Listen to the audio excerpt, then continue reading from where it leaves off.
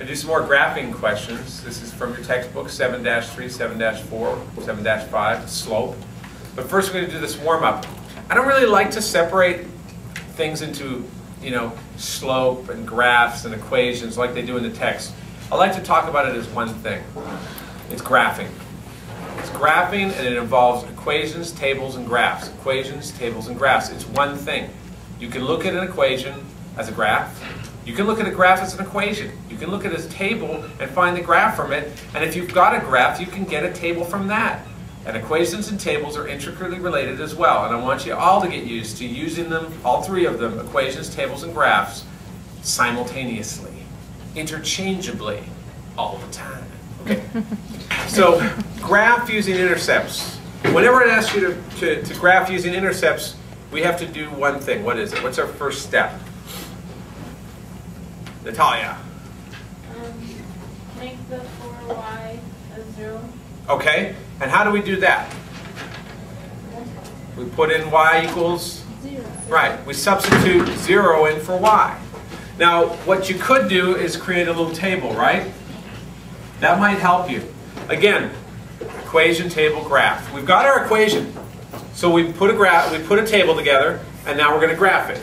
Equation, table, graph. Every time for all the questions. No shortcuts. Equation, table, graph for every question. Get used to it, because then you won't get confused. So we've got our table. Here's our graph. I know it's small, but we'll make do. We put in 0 for y, and what do we get out for x? When we solve it, we get 3x equals 12.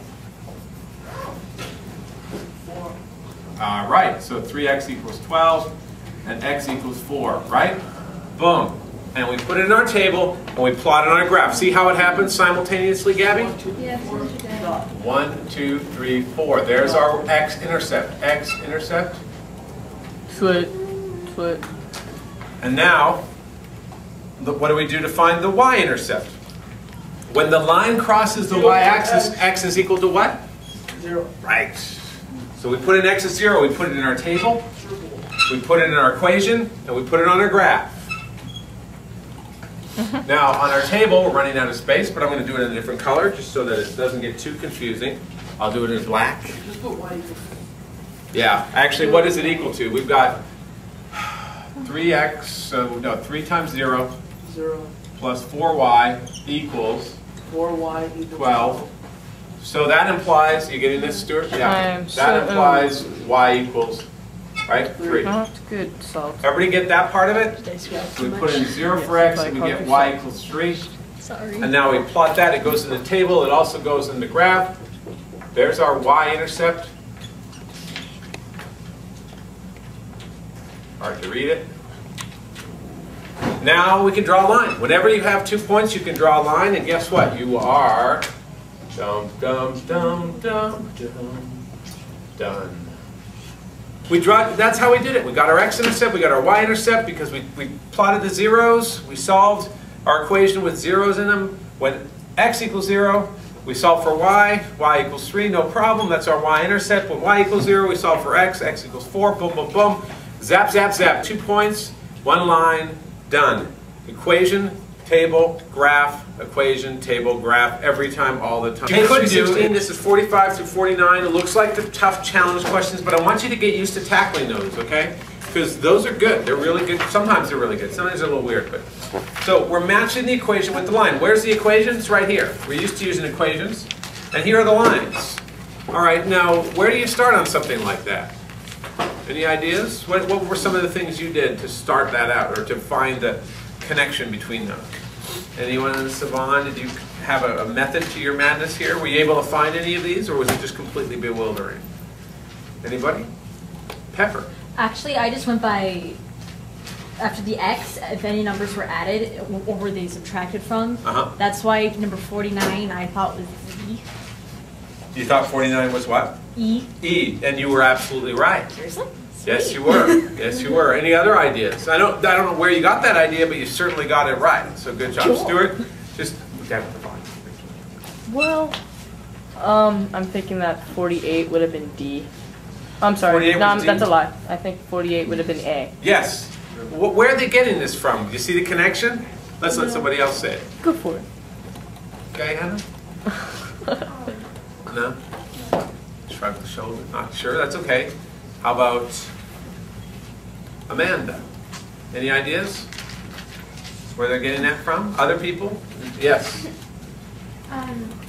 Like, if it's +1 for 46. Yeah. Well, first you have to find the 45, and it's C. Yes, 45 is, no, sorry, 45 is C, yes, absolutely. and Why, so- why though? Why? Because it's on the half X mark, and then if it's like +1, then you just go to the one right above C, and that'll be B. And then if it's -1, then go right below the C. Okay, which is D. you're absolutely right. But I still don't hear anybody I can tell you. explaining why. Marshall? The numbers are the coordinates for the The numbers are the coordinates for the plane. What does he mean? Which numbers? There's a lot of numbers here. The 1 here yeah. is the coordinate for what? Y The y what? axis. The y-axis, you're close. The 1 here is the coordinate of the Intercept. y-intercept. See that? That's how you know which one's up and which one's down. Got that?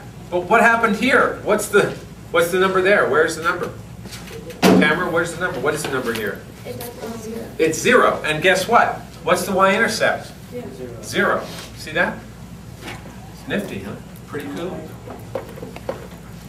So this is actually the invisible 0, I suppose you could say. Invisible because when you add 0 to anything, it doesn't affect it. So we can put it there or take it away. It doesn't really matter. You know what I'm saying? Remember 0 and 1, they're the tricky numbers, right? King and queen of numbers, they have special power. They come and go when they want. This one, the 0 is invisible. And then she's there, then she's gone. Okay, I can take that away. Tricky ones. All right, so what else? Everybody following? This is a really good question. This is an awesome question. I love this question. What do? I put a couple stars here. I love this question. Do you think that might be on a test? Yeah. Yeah, for sure. We have a test before Thanksgiving. That's next week. Is there any reason why you can't all ace this? No. Study this. Study this. Are you gonna pronounce all of those? Study this. Yeah, I'm going to do that. It's awesome. And Stuart? I have a question. What if Yeah. it, instead of y equals, if it's x equals, instead of 1/2 That would be x? different. Then it wouldn't work the same. Good question. See, that's the kind of thinking that, you know, that's it. That's where it's at. You're thinking on your feet, coming up with excellent ideas I'm in the and chair. questions. If it were x equals 1/2 y, it wouldn't be the same. It's not how it works. You're going to see why in a minute because we're going to do something very special with graphing. And it's called, does anybody know what it is? Y equals mx plus D. Yeah, that's what this is. But we're leading into that. That's what it is. Okay, so y equals 1/2 x minus 1. Ingrid, which one of these lines is going to be y equals 1/2 x minus 1? D. Gabby? Or Ingrid? D. Quick to the button. Yeah, She got it. Yeah, D. Oh, D. You're right. D. D for day. All right, 48. Ingrid, this is your chance. Psst. What was Huh? that? Yeah, this one. Y equals 1/2 x plus 2. A, right. A. A. Canadian A. 8? A. 49. Y equals 1/2 x minus 2. Giorgio. Haven't heard from you. E. E. Says Moa. E. So move forward. Easy, right? Because the y-intercept is -2. See that? That's the key here. And remember, here's the key. Y equals mx plus b. Where the b is the y-intercept. B is the y-intercept. Write this down, guys, as usual. As usual. B is equal to the y-intercept, okay? Or is, I guess I put an arrow like that. And what does m stand for? M is what? X. The slope. M is the slope. So you notice that, what was there about this question? What can you say about the slopes of all these lines? How do these lines look to you, Siobhan? What can you say about all of them? What do they have in common? Pretty shallow. They're shallow. Yeah, they're not too steep. If you're on a bike, you probably wouldn't mind riding up here. Not too bad. If you have one of those 18-speed, $1,000 BMX bikes, you'd probably be okay. Or the power scooters. The lazy Power man scooters, yeah. It's a lazy person's game. When I was a kid, it was like 3 speed. It's a lazy